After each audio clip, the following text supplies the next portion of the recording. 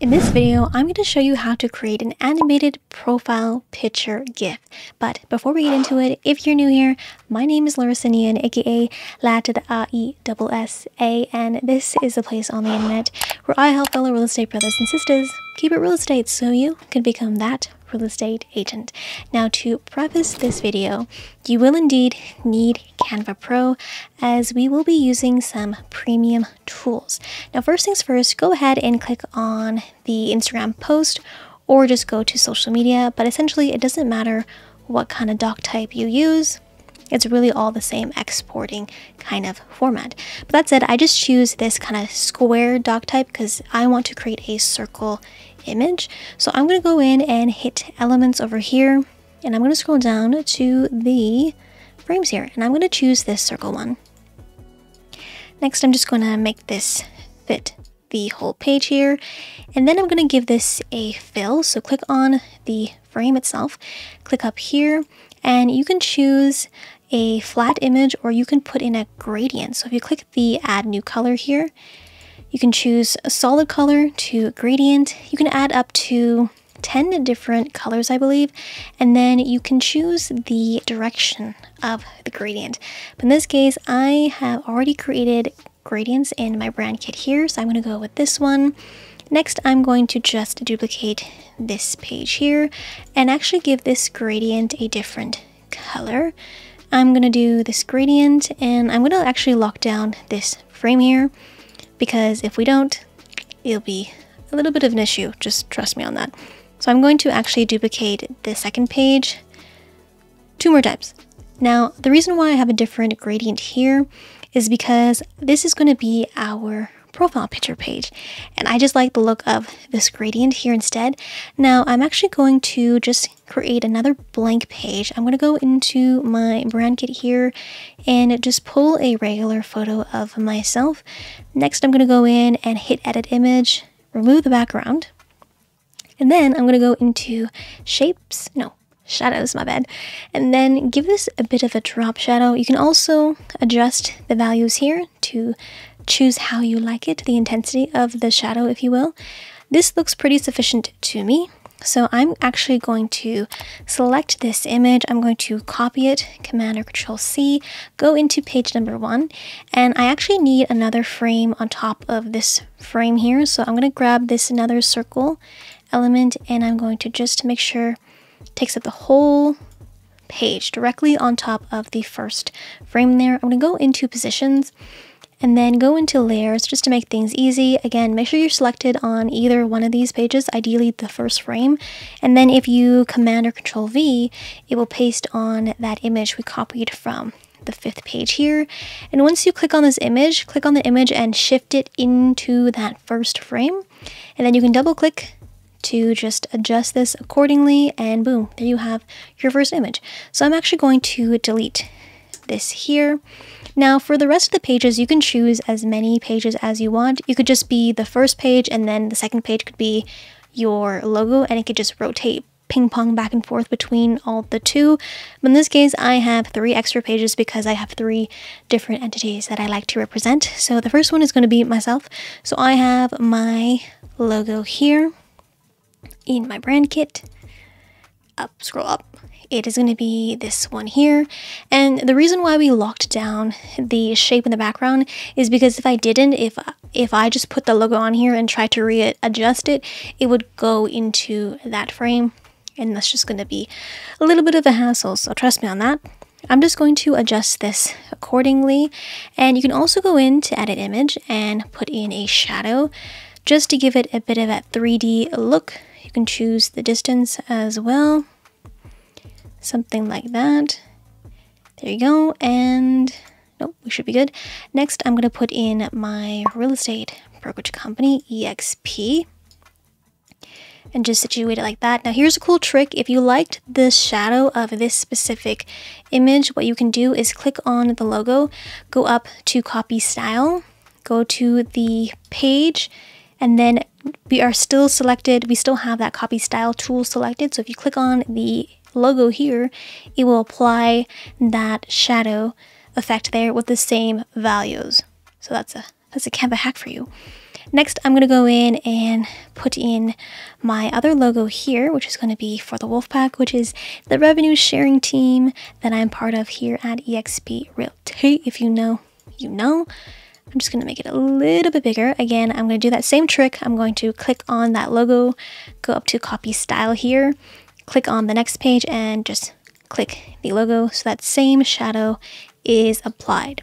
Now here is where things get fun, and make sure you watch very closely because this is how we are going to create this looping effect of a gift.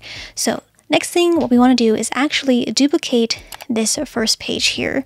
So I'm just going to Command D or Control D, that's a shortcut, and click and drag that so it's at the last page, just like that.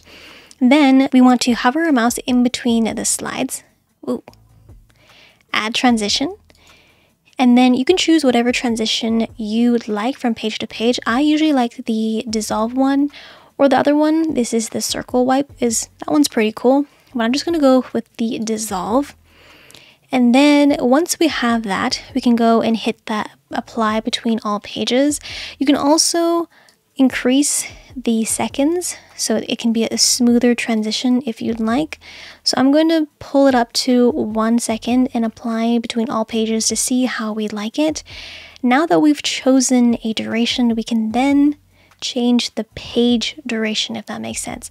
So again, if we go up to positions and click on the background, and then up here you'll see edit timing, we can click on that and actually reduce down the timing or duration of each page. So this is up to preference as to how long or how fast you want the transitions between each page to be. Typically, I like anything between 2 to 3 seconds, which also depends on how long your transition is between each page as well. So all variables that you'll have to play around with to choose your style. I think I'm gonna go perhaps with 2 and hit apply to all 5 pages. And then now it says 10 seconds up here. So if we give this a playback, we can see how fast this is going to go. So this is a 1 second transition speed, and then each page is 2 seconds long. So that looks pretty sufficient to me. Again, play around with the page transitions up here, and then edit the timing of the transitions based on this here. So once we have that complete, it's going to be a looping GIF because we have both our profile images at the beginning and the end. So at this point, we are set to go ahead and export this. So go up to the share button, then click download, and go from the file type from MP4 to the GIF down here. Now, because this doc type is a 1080 by 1080 image, it's going to be actually quite big. So what I recommend you to do is to actually pull this down to a smaller image size. That way you are then able to use your GIF on certain platforms, because sometimes when the file size is too big, it won't let you use that. So this is what I like to do, is either just create a big media piece and then a small media piece for my GIF images, just so that I have both of them at my disposal. So I'm just going to make sure that I have this pulled down. Next up, we're going to hit this transparent background, which is a new feature that Canva has implemented into the platform, which is something that I have been waiting so long for. So long, you have no idea. Now we can create GIFs with transparent backgrounds. I just want to cry at this point, but I'm not. So make sure you go ahead and click on that. Again, that is a pro element, so that's why you need Canva Pro. Okay, so once that's done, we want to make sure that all pages are selected, which they are, and then go ahead and just hit download. And this should be relatively fast because the file shouldn't be that big, but I will come back and show you what it looks like when it is done exporting. Okay, the GIF is done exporting. Let me go ahead and open this up. Let me scooch over here and let me pull in this GIF. So if I click on this file piece and hit the spacebar on my computer, it will open up this GIF. Just as a disclaimer, I am a Mac Apple user, so that's how I can open it. But as you can see, this is what that GIF looks like. And I believe this GIF is about 8 megabytes. So if I open up the info here, you can see that that's the size, about 8.5 megabytes, which isn't too bad, but there you go. Now in this case, let me give you some ideas as to how you can use this profile logo animating kind of GIF. So in this case, I would use it on my Canva website. So let me go ahead and scooch back to this page here and open up this tab. Now this is a Canva website template that I sell on my Etsy shop for real estate agents. So give it a looky-loo. But in this case, what I would do is actually use the GIF logo on my footer, or sorry, my logo header here. In this case, I am just going to duplicate this page here, delete these logos. I'm going to make sure this page is hidden so I can show you what this would look like. Then I'm going to go into uploads and just pull in that logo we just created. So let me go ahead and upload the image there.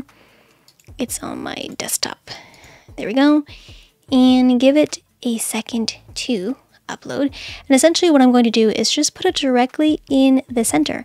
And the nice thing about this specific profile logo is that it has all of your logos. So if you are a real estate agent that has multiple logos, because you have a personal logo and then a brokerage logo, this is a great way to consolidate that all into one without having to have so many logos in so many areas. So it just consolidates it all into one place, which I think is really unique and really snazzy and will make you that real estate agent. So give it a second and then I will be right back. All right, once you have your GIF uploaded, go ahead and click on the page here, and then I'm going to click directly on the logo, and then it will just situate it right in the center for you, nice and easy. If I go up to the preview tab up here, we can see what this website will look like in action. So I'm just going to open this up, scroll down, and then ideally that's what that would look like. You have your rotating GIF and then your website that looks like this.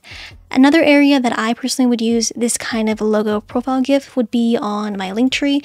So in this case, I use this as my profile image. Some platforms allow you to put GIFs in instead of just having your static image. So LinkTree is a place for that.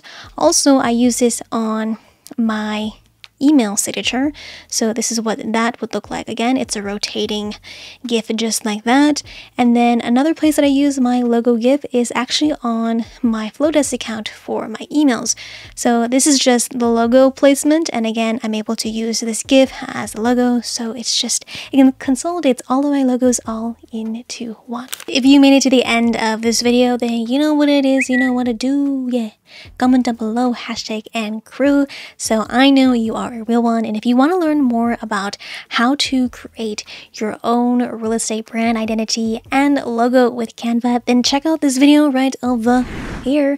And if you're ready, get ready to click in 3, 2, 1.